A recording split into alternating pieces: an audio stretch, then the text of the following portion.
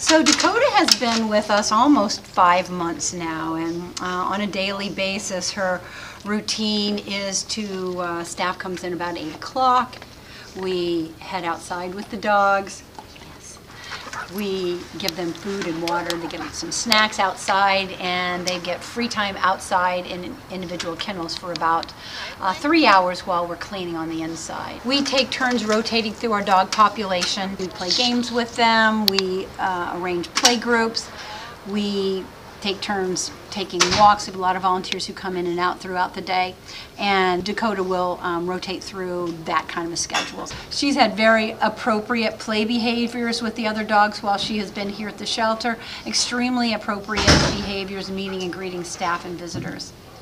So a dog like this needs to be carefully managed because she does have a history, and we don't want to forget that fact.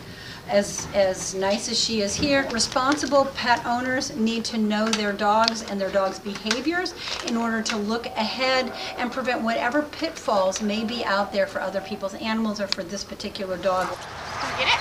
Get it? We are doing what we can to make her life as full as possible, knowing that we're in an artificial environment for her.